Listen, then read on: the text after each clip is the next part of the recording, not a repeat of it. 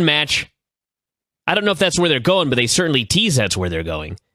But anyway, let's. Why don't we start with the pay-per-view? Because of the 3 shows I watched, I believe that I enjoyed the pay-per-view the least. Oh, absolutely. It's not close. All right, well, let's go. All right. The pay-per-view opened with the Survivor Series tag match. The Brothers Rhodes and Rey Mysterio and the Usos against the Shield and the Real Americans. There's a pre-match promo from Zeb here that I missed because I was in the bathroom. Actually, hold on a second. Before we even get to the bathroom, you were late, and it's like 5 minutes after you were supposed to be there, and you weren't there yet. And Craig's like, "Should I start?" And I said, "I don't know where he's at." And then he got a phone call, and he went into the kitchen, and he's quietly talking.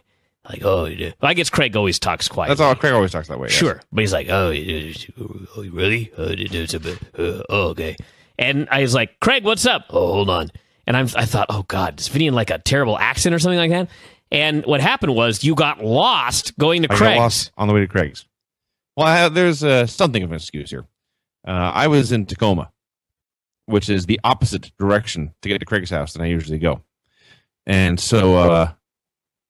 trying to find the fastest way, I just put in the closest business to his house I could think of was the Value Village out on River Road. So I plugged that into the thing, and I'm driving there, and I realized, wait a minute, if I go all the way to this place, then I'm going to have to actually double back like a couple miles to get to Craig's house. There's got to be a faster way. So I attempted on my own, with no assistance, to find a back road to Craig's house. This was a stupid idea.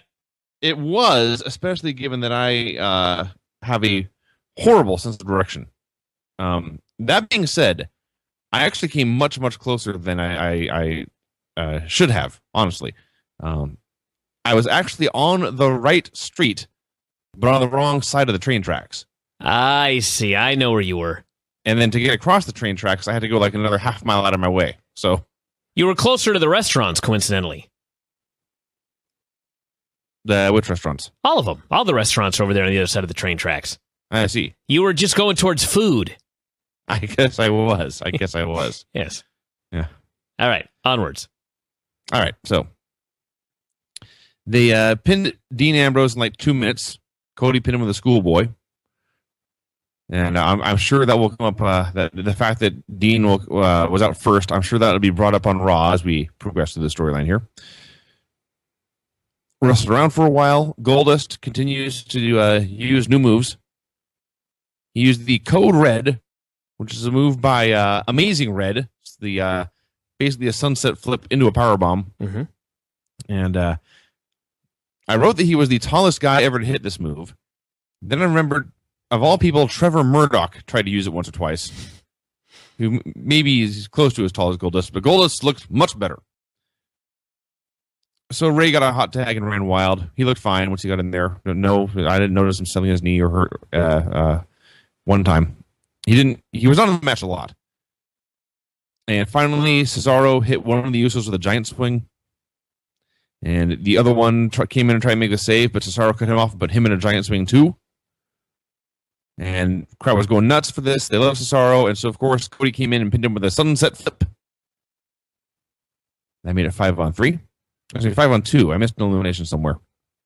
There's a lot of sunset flips here in this. There are at least 2 men in this match eliminated with sunset flips. Oh, Swagger got pinned after a 619 super kick and splash combo. Yes. Yeah, there's a lot going on, folks. Just, forgive me for missing stuff. So at this point, then that happened first. Then Cesaro got pinned. So now it's down to Rollins and Reigns against all 5 babyfaces. So they took a minute to collect their thoughts and plans and strategy. And Seth Rollins had the following strategy for Roman. This is a quote. Take him out. Take him out. Take them out. Yes. That was his plan. Mark Coleman's School of Coaching. It was. And although, to think about it, it almost came true. Almost entirely. So the worked over the Usos for a while. Then the other Uso got a hot tag, and he tried his top rope splash. But Reigns got the knees up, hit a spear, and pinned him to make it 4-on-2. And Cody and Seth did some stuff, but Reigns tagged himself back in, and he speared Cody to eliminate him. Now it's 3-on-2. Jey Uso, they said was the remaining Uso. Took their word for it. Yeah, sure. They're twins. So he attacked Reigns on the floor, but then when they got back in the ring, Rollins tagged in and he pinned Jey with a jumping foot stomp. So now, very quickly, it was down to Rollins and Reigns against Goldust and Rey. And I thought to myself, man, if these guys get a bunch of time, this would be an awesome, awesome tag team match. They didn't get a ton of time, as it turned out. So Rollins was in there with Rey. He tried a power bomb, but Rey rolled over the top and did a sunset flip and eliminated him. So yes, that is 2 sunset flip eliminations in the same match. It is a Survivor Series. At that point, it was Goldust and Rey against Reigns. And Goldust made a comeback, but when he tried his bulldog, Reigns shoved him off and then missed a clothesline and hit a spear for the win. So then it's down to Rey and Reigns, and Rey immediately tried to 619, but he got speared. And so Roman Reigns was the sole survivor, and he personally was responsible for 4 of the eliminations with his spear. Why? Are you still there? What was that? The cats are running around the living room. Can you hear me? I can hear you. Yeah, the cats are running around the living room, and they yanked the microphone cord out of my computer. These cats are going to get it. Why is... Go ahead. You need to listen back to that point in the show, Vinny. It is I'm sure that would be awesome. 9-minute and 40-second mark. Go back and listen. Cats taking the radio show apart. Even my cats have never done that. Well, that's because you have a room where you can close the door. Why do we never see the other Uso on Total Divas, besides the fact that he's really smart? I don't have an answer to that question. We have not watched Total Divas yet, everybody. Maybe he was on this one. Yeah, you're going to get your Total Divas review on Tuesday, but I was alerted that it would be in our best interests, and I guess this would go for any of you that have not watched Total Divas yet, that when Ariane goes into the doctor's office, fast forward 5 minutes. That is what I was told. I see. Yeah, I may have to do that. But anyway, obviously this was, the idea here was to make Roman Reigns into a big star. I know a lot of people, when this was going on, were like, oh my God, 4-on-2 advantage babyfaces, terrible psychology. Actually, the idea was they were creating a babyface out of Roman Reigns. It was not a full-fledged turn yet, but the idea was he overcame all the odds, and he was the sole survivor. And obviously, it got a huge babyface pop when he ended up spearing Rey, and it was an awesome spot. And then at the very end, he gave respect to Rey Mysterio. So I don't know what's going to happen with Reigns. I know, obviously, he's turning. I had heard a few weeks ago that it might happen before the end of the year. And then I heard tonight that they may do an even slower burn, and he may get that spot in the Royal Rumble where he eliminates like 10 guys before getting tossed out. And what they want to do, the idea, is recreate when Batista split from Evolution and make him into a big-time babyface star. So that obviously is the idea with Roman Reigns, if you couldn't figure it out just from watching the match. But he did a great job. If you go back to, I guess it would have been 2004, 2005, whenever it was, that Batista broke free from Evolution, in the 8 to 12 months up to that point, there were lots of babyface moments for Big Dave. Mm-hmm. But he was not a babyface until the big turn. So that's right. They're doing this the right way. This was not the best Survivor Series match I ever saw, but it was a complete success. And in hindsight, it was clearly the best match on the show. Hunter and Steph and Kane had a meeting with Orton. They were not happy with him. He was not happy with them. Big E Langston wrestled Curtis Axel. They had a Raw match on pay-per-view. The highlight was Big E had Axel face down, and he went to hit the big splash. And this all sounds like a very routine spot. But somehow in this big splash, Big E managed to drive Axel's face several inches into the mat. So of all the moves that were this looked like a shoot, it was the shoot big splash. It was brutal. So Big E hit him with the big ending and won.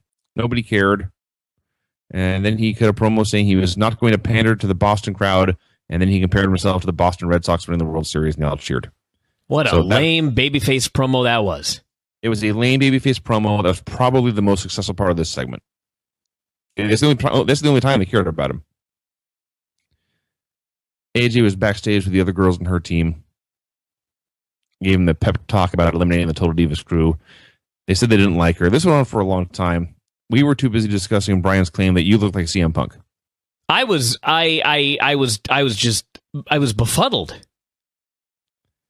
You got the same haircut these days, the two of you. You don't have sideburns. Not at all. His hair is much longer than mine, and he has mutton chops, and I've slept recently. You do sleep. I have no idea. The only thing I had in common with CM Punk was that I was wearing a Gracie Jiu-Jitsu hoodie. See, there you go. And I've been doing Gracie Jiu-Jitsu since 2005. So, anyway. Then it was time for the girls' match. Oh, yes. I sounded like too much of a pervert when I said that. I didn't mean it to come out like it came out right there. Can we just restart the show? No. Oh, if you want to, I'm not going over what I've already done. No, go. There were just way too many drops in a 10-second period. Much like this match, actually. All I really want to say about this, it went 10 minutes. 11. Almost 12. I stand corrected. It started at 30 after and ended at 42 after. So give or take a few minutes here or there. Yeah. You know how time goes. Let's say 12. For the sake of our argument, we'll say 12.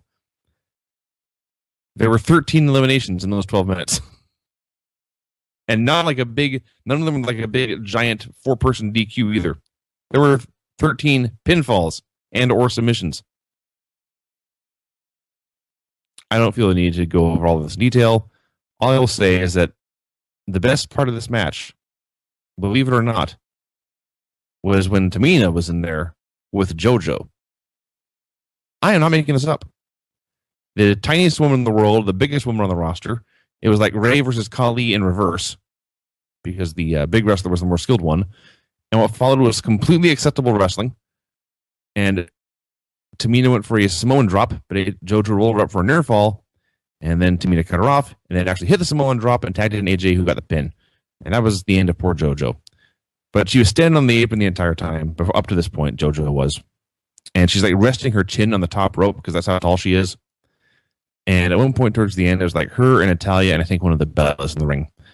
And Tamina's working over the Bella, and in the process, she runs over to the corner and hit Natalya, who was flying off the apron. And JoJo just looks at her. No other idea how to react. So it was the best of times for JoJo and the worst of times for JoJo in this one match. And eventually, Natalya topped out AJ with a sharpshooter. So Natalya was the survivor, and that was that. It was a spectacle. You know, I predicted on Wrestling Observer Live that this would be the worst Survivor Series match of all time. And maybe it was, actually. I'm not going to go back and check, but I did have a couple of people tweet and email me that I think it was it Lawler and the Knights or something like that? That may have been worse. I can't even remember how bad that match was. But, I mean, they got rid of the girls that were really horrible fast. I believe the thing Lawler and his Mini Kings versus Doink and his clowns. I see. That might have been it. Regardless, they got rid of the terrible girls as quickly as humanly possible, and the last few minutes were all right. So at the end of the day, to be completely fair, this was better than I expected. It was still the worst match on the show, although the main event close runner up. But yeah, there was some stuff. JoJo looked all right. You know, they didn't let her do much, but the little she did, she looked all right. God bless Rosa Mendez. Both Hispanic, you know. She's a sister in some ways. But she's terrible at everything that she does in her job. The acting that she was involved in the segment leading up to this was beyond horrific. The actual wrestling action was beyond horrific. The funniest thing about this match actually had nothing to do with the match. And it was later on, Cole had to do a public apology because he had claimed that Natalya was the sole survivor, and he accidentally screwed up and did not mention that Nikki Bella, John Cena's girlfriend, had also survived. So, is that right? Yes, she had survived. She was not actually eliminated. Nikki pinned Summer. Nikki pinned Oksana. Wait, oh, by the way, that's one thing. Nikki pinned Oksana with the shock treatment. Mm-hmm. She's been watching her Abyss tapes. Yeah, of course. So, yeah, this was, I've seen worse. You are correct. I guess Nikki never was eliminated. Yeah. This is not one, don't buy the pay-per-view just to see this match. It's not that big a train wreck, everybody.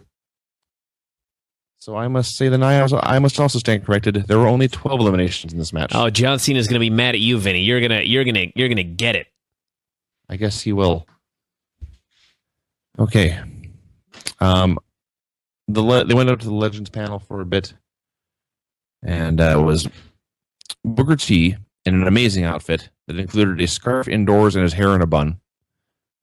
Bret Hart looking as dapper as Bret Hart can be. And Mick Foley, who I believe has lost a ton of weight. And I mean that literally. I believe he has lost 2,000 pounds of body weight. He's skinny. And what a suit. And he had a suit and a beard. Ryback came out talking smack to them from the stage. He said he was issuing an open challenge to anyone. He talked about bullies, how he didn't like bullies, and one guy screamed out, "Incognito." I laughed. Oh, by the way, did we mention the in the initial elimination match when somebody mentioned that somebody was about to be jobbed out? Yes. Speaking Roman Reigns told Rey Mysterio as he's beating up in the corner, "You did all that work to come back just to get jobbed out." That was awesome. And it turned out it was true. You may get in trouble for that, but it was funny. So Mark Henry came out to answer Ryback's challenge. He has also lost weight, although not a ton of weight like Mick Foley. And, of course, he has shaved his head. So they had a mean guy match where they were like, hit a big clubber and forearm or throw each other around, and they stand there and growl and snarl for a while. I prefer a big neck match. A big neck match? Yes. Well, they certainly do have big necks. Big necks, big checks, Vince. You know it. Of course I do. So they're like Ryback's working him over, and he's going for the meat hook, which is his clothesline where he goes running out of the corner, and Mark Henry's getting to his feet in the other corner, and Ryback goes charging across the ring, and then Henry advanced towards him and hit what they claimed was a crossbody. It was a crossbody. His body crossed Ryback's. It was, only usually when you think about this move, the person delivering the move jumps in the air and then they fall down together. And what happened was Henry jumped and he collided with Ryback, and Ryback went down, but Henry was still in the air. And then he fell down on top of him. So it was like a jumping torso attack. Sure. Very effective one at that. Then he hit the world's strongest slam and pinned him. What did you... Oh, go ahead. Ryback has the best losing streak gimmick ever. It is amazing. It is amazing. You know, somebody said, clearly your prediction of Ryback and Brock Lesnar for the Royal Rumble is off. I don't know, actually. It does go that way. Ryback, I don't know if Ryback got in trouble before or after that story had come out or had been told to me. So that may still be their idea. He did issue an open challenge. I don't know if he's going to be issuing an open challenge and just lose to one guy after another until finally Brock shows up to beat him worse than anybody. That'd be a hell of a storyline, actually. But yeah, what do you think of Mr. Henry's bald head? He looks much younger. That's what I thought. But that being said, I kind of liked the balding cornrows because it looked like what happened was his head had gotten too big for his hair. Is that what happened? That's what it looked like to me. I did like his he had a corn over is what he had. Yeah. A corn over. Yes. And I kind of really liked it. But he does, now that he's lost weight and shaved his head, he looks, I swear to God, he looks 10 years younger. He does. And I love Mark Henry, so 2 thumbs up. And this losing streak is beyond hilarious. It is. It is. I like your idea that Brock needs to come back and just... He needs to come back and retire him. Either Brock or Goldberg. Either one works, actually. But yes, it's the only way this can pay off. Oh, okay. The main events all have the same pattern. They were really boring for a while. They were exciting for 2 minutes, and there was a finish. I think we move on to the next show. I was going to say, let's move on. We may as well, really. I mean, I'll recap this whole thing with Dave, but go ahead. Actually, there was a Wyatt's Daniel Bryan Punk match in the meantime. But we'll start with Del Rio and Cino. Cino? The tag match, it was better than the two singles matches, but it was a match for a long time, and they got good at the end, and then it ended, and that was it. I am going to, if you'll bear with me here, read the first part of my notes in this match just verbatim. This is a little wordy, but a lot of headlocks early. Del Rio has a better headlock than Cena, in case you were wondering. Del Rio went up top and came off with some sort of move. Then he punched him in the head some, then hit another unidentifiable top rope move. This was not his best night. Either guy is actually. Cena took a horrible bump into the corner, as he is wont to do. Del Rio had to jump off the middle rope to kick Cena in the elbow. Is this what this show has come to? We're just reading your notes verbatim. I'm hating this so far. I don't think I'm alone. You know, let's be fair. It wasn't that bad. No. But here's the deal with this show, everybody. And Lance made a great point. He said, I don't have this verbatim, but he sent this to me earlier. He said, if the idea is that the reason you pay for the network is to get all of the B shows for free, shouldn't the idea be to make the B shows good? And he's correct. What was this show, everybody? What this show was Raw without commercials and a lot of matches given more time. There were a couple of matches that were special and exclusive to Survivor Series.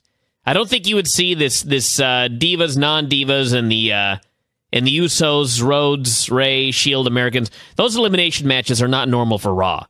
But Big E and Axel, Raw match. Ryback and Mark Henry, Raw match. Del Rio and Cena, Raw main event. Wyatt's Bryan and Punk, Raw match. Orton and Show, Raw match. What'd they get? A little more time? But they're all matches you'd see on Raw. Last Monday's Raw, the main event was great.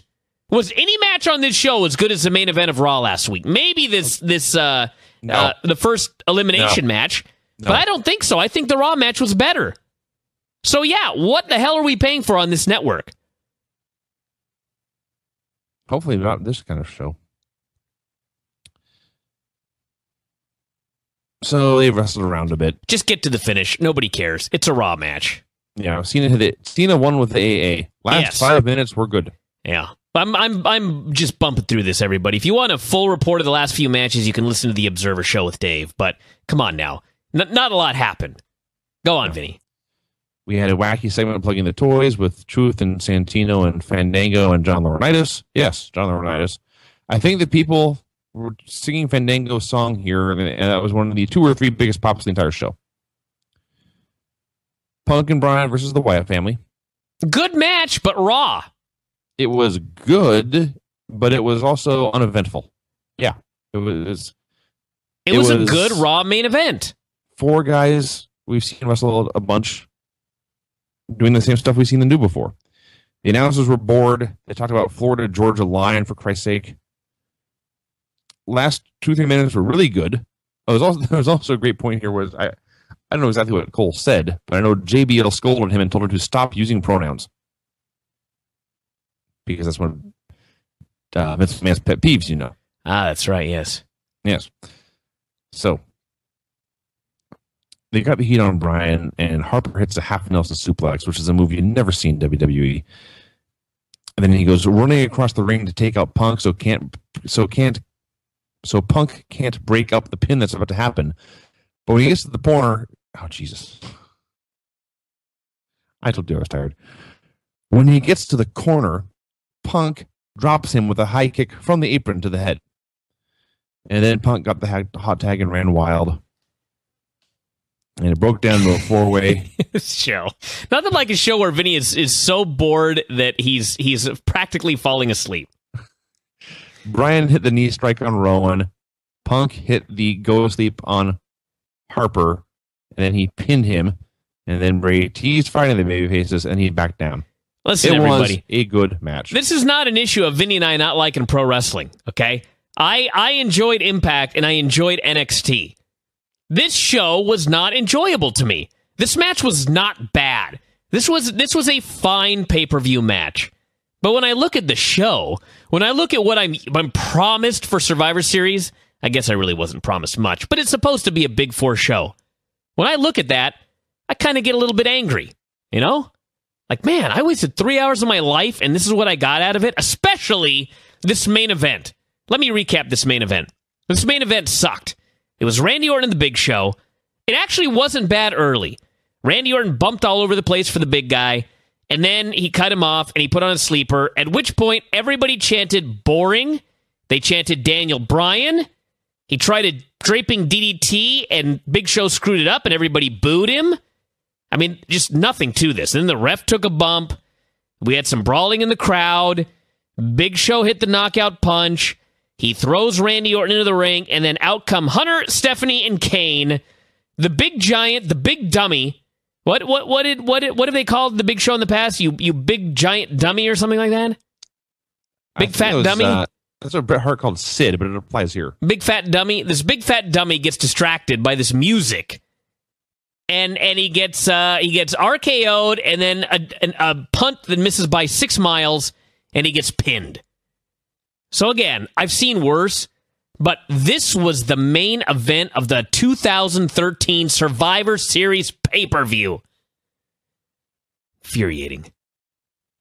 And this will make you guys happy that I just received word. Breaking news here on this program, everybody. It appears that this tease of John Cena and Randy Orton is not, in fact, leading to a unification match anytime soon. So the one thing you got on the show that seemed like it was something new ain't going to happen. Did you just say that Randy Orton versus John Cena seemed new? Well, the idea that they're going to have a unification champion for champion match, I see. going from 2 titles to 1, would in fact be new. I just looked at this man and thought, I can't believe they're teasing me with another pay-per-view match between John Cena and Randy Orton. Oh, they may do it at TLC, just won't be title for title. Yeah. Well, that's the other thing about this, is that the announcers are going crazy as both men held their belts up and stared at each other. Michael Cole was talking about how only one of these men can be the face of the WWE. Because, you see, it's more important to be a marketing icon than it is to be a champion. Well, you could also argue that if this were real, if only one man can be the face of your company, why do you have 2 goddamn belts? I don't know. Guess what, everybody? Thumbs down. This was a thumbs down show. The show